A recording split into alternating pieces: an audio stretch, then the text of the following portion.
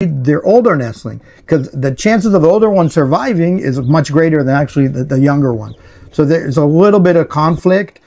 So here you can see the adult is brooding the nestling, and the fledgling there is starting to peck at the tiny nestling, and the parent doesn't do anything to really break them up.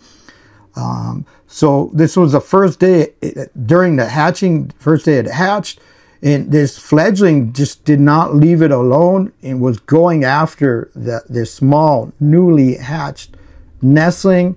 So really had very little chances in this case. And finally, the fledgling, when the parents were out, looks like it killed the newly hatched nestling. That's one way to reduce competition.